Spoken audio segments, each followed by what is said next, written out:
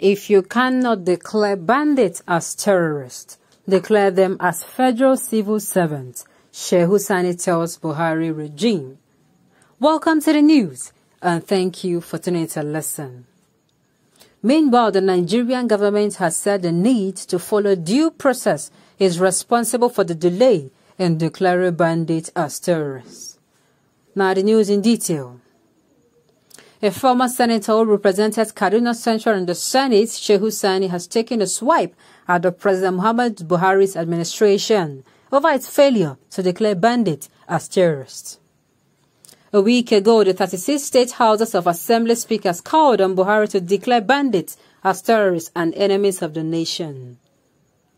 Also, Katsina State Governor Ahmadu Bello Masari and his Kaduna counterpart Nasser El-Rufai and the National Assembly had also urged the government to declare a state of emergency on the nation's security and declare bandits as terrorists.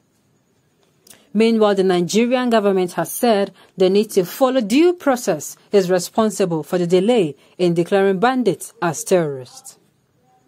Expressing his displeasure with the delay, Sani on Monday took to his Twitter handle lamenting that the bandits are killing people regardless of religion and place of worship. They killed Muslim worshippers in their mosques in Niger, and Katsina State, they killed Christians in their churches in Kaduna State. If the government does not want to declare them terrorists, it should declare them federal civil servants, he wrote on his verified Twitter handle on Monday.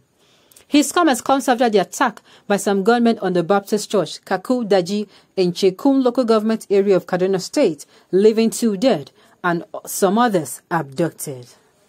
Another attack? Another attack. Ah, my goodness. Well, would you blame Mr. Shehu now? Would you blame? Because since what is holding these people, you know, people are saying maybe it is because the government has not really seen these people for who they are. That is why the government is treating them, you know, with kid gloves, buying them Pampers, you know, making them feel very comfortable. Maybe when these people are now proclaimed terrorists now, the government will be able to see clearly that yes, these people are really terrorists. They are killing. That is when maybe the killing will now be very visible. Maybe before now, it is like a stage drama where everything is acted. You know, when they, you know, wear costumes and all. Maybe, just maybe, that is why.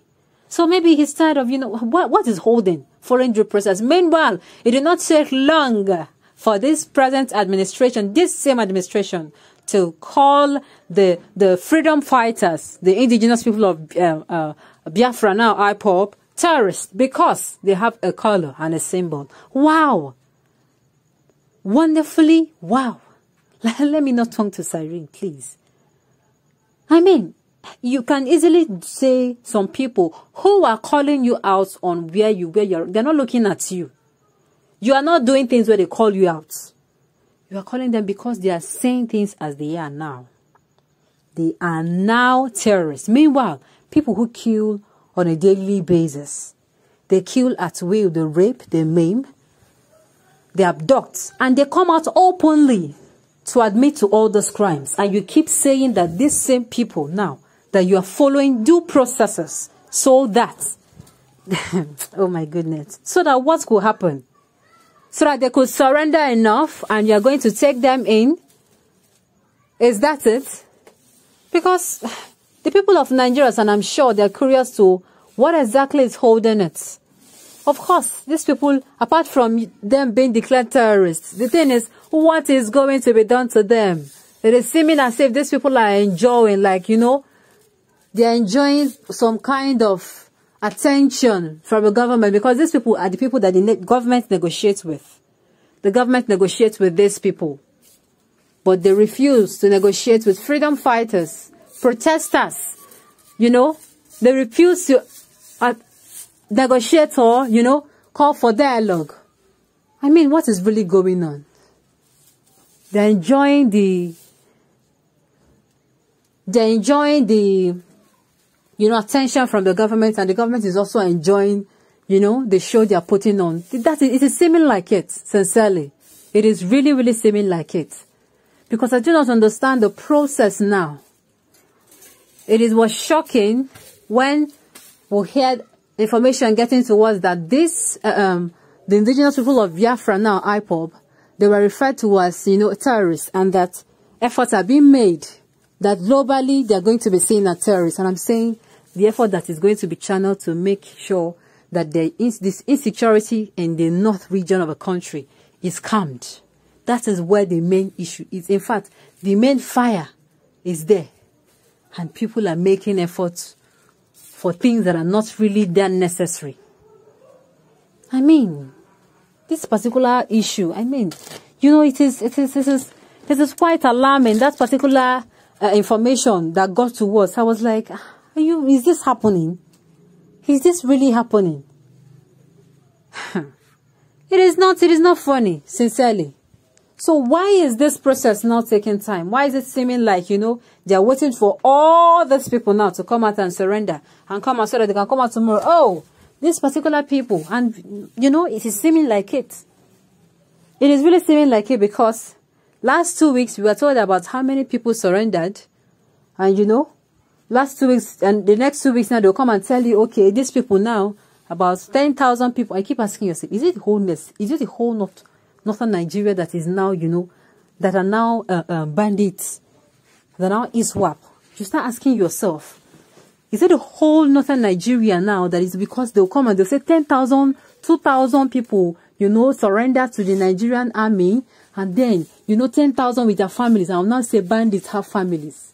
They came and surrendered, and these governments, at the end of the day, will take care of them and take care of their families and leave the victims. The victim that these people have created. And I keep asking myself, how did we get there as a country? How did we get here? The talks even going around, the side talks even going around, are that these particular people, oh God, more than one persons have come out to say, oh, this particular set of people should, they are this particular people that have surrendered, that they should be paid a stipend. And I'm like, nobody have ever said that about the victims. Nobody has said that about the. In fact, information getting to us is that a particular state said their IDP centers, IDP centers are closing 31st of December. And I'm saying, what plans do you have? What of people who their houses were destroyed, their means of livelihood are destroyed? You're leaving them with nothing. You are closing down the IDP center. And people are saying, oh my God, so that they are not going to go back to banditry. Are you for real? Are you for real?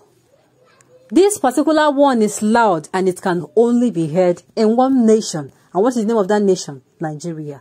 On those notes, we have come to the end of the news. We say, thank you for tuning in to listen. Until I come your way next time, enjoy the rest of the day.